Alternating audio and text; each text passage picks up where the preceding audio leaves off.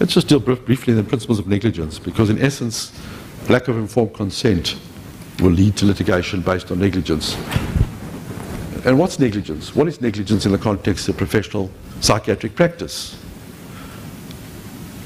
No physician in any area of specialization is obliged to demonstrate that level of skill appropriate to the top, to the leaders in that particular speciality.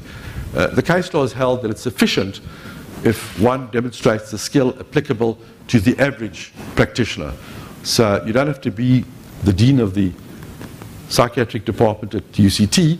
On the one hand, the other hand, and I don't know who she is, but on the other hand, you can't demonstrate the skill of the lowest level of practitioner, wherever he or she may reside. So it's the average level of skill.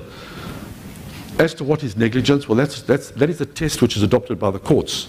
And very significant in South Africa, the Supreme Court of Appeal has held that the court, the judge, or the judges, they decide what's negligence in a professional context. So even though there may be X number of expert witnesses for a plaintiff, an X number for a defendant, the court will decide what is negligence. And negligence will be determined according to the levels of skill in the profession, at the time, and in the particular circumstances. Now, there's been some case law in South Africa which is quite troubling, which has held that if the service is rendered, for example, in a small plot-land town, it's appropriate that the practitioners do the best they can with equipment which is available and the circumstances applicable at the time.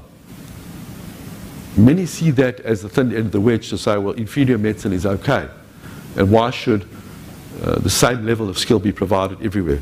The other side of the coin is to say, well, if you have an intern at the Pompey's Kloof local community clinic on a Saturday night dealing with axe and panga attacks, and he or she has been on duty for 26 hours already, and he or she is doing the best they can with what's available, can you blame them for failing to pick up fetal distress in a woman about to give delivery and not realize there was an impacted shoulder or a breech position, etc., and to do an emergency DC?